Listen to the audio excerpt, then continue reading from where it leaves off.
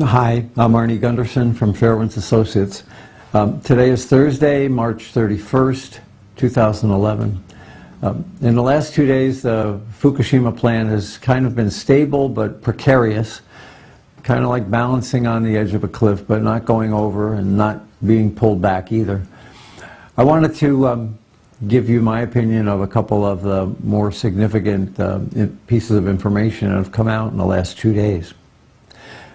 In broad terms, there's very large amounts of liquids still being released to the environment, very large amounts of gases still being released to the environment.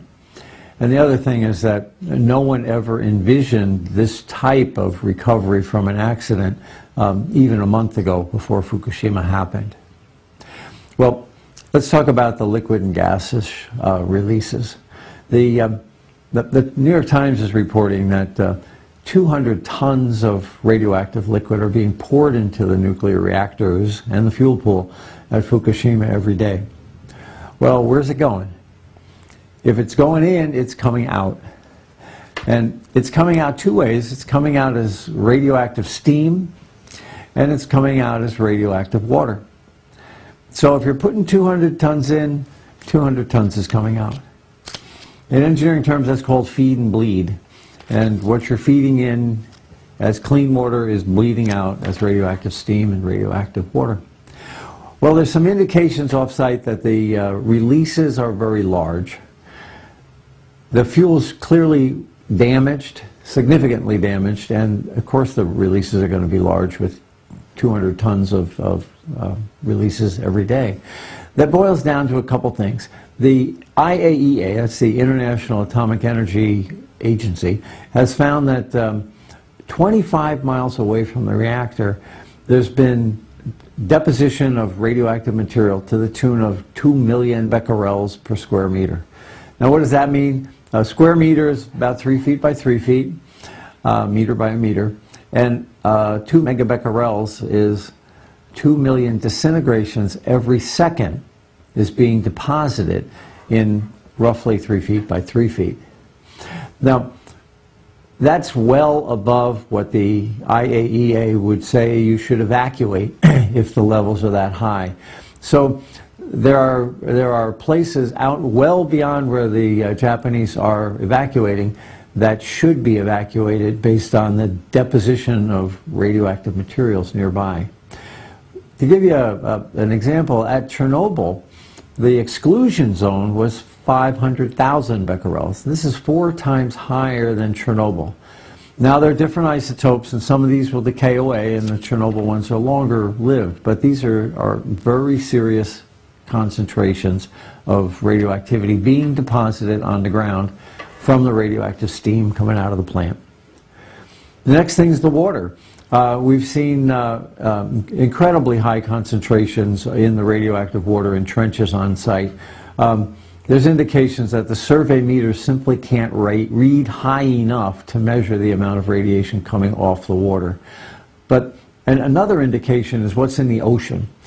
Offshore radioactive readings in the ocean have gone up and are now over 3,000 times higher than the standards that are routinely expected. That's not coming from the air. The ocean's too big to be polluted by what's coming out of the airborne releases. It's clearly leaking from the trenches into the ocean. They haven't found the leak, but the only source of quantities of radioactive material large enough to pollute the ocean has got to be leakage from these trenches. So with 200 tons of liquid going in and 200 tons of liquid going out, it's reasonable to expect that the ocean is going to be polluted because it's clearly leaking in. Now, there's one other interesting reading that was detected on site. There are several what's called heavy elements that are being detected on the ground. We talked about plutonium in the last video, but there are some other ones too, something called cerium, which is also one of these that doesn't easily go volatile, and that it's on the ground also indicates significant fuel damage, most likely from the fuel pool in Unit 4. Well, it's important to realize that this feed and bleed operation that's going on was never anticipated a month ago by anyone who ever planned to mitigate an accident. A month ago, the worst accident that was ever assumed was 1% of the fuel in one reactor melted. We've got 70% of the fuel in 3 reactors melting. A month ago, we thought the containment would leak at 0.5% per day. Now we know the containment is leaking much more than 0.5% per day. And a month ago, we thought that the radioactivity would go high up a stack, and in fact, we're finding that the stacks don't work and the radiation's on the ground. The net effect of this is that in the Fukushima vicinity, exposures are probably 500 to 1,000 times higher than anticipated in the accident analysis that was reasonable a month ago. Also, a month ago, no one ever envisioned the possibility of a fuel pool burning. That's still a possibility. Brookhaven National Labs back in 1997 did a study that said that the consequences of a fuel pool burning would be 137,000 fatalities from lung cancer. That's a serious study, and it's a number that we still need to be concerned about.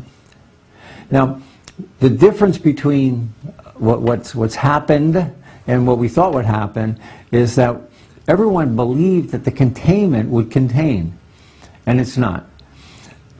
The plan was that what was in the reactor would get recirculated in the reactor, and none of that material would come out into the groundwater.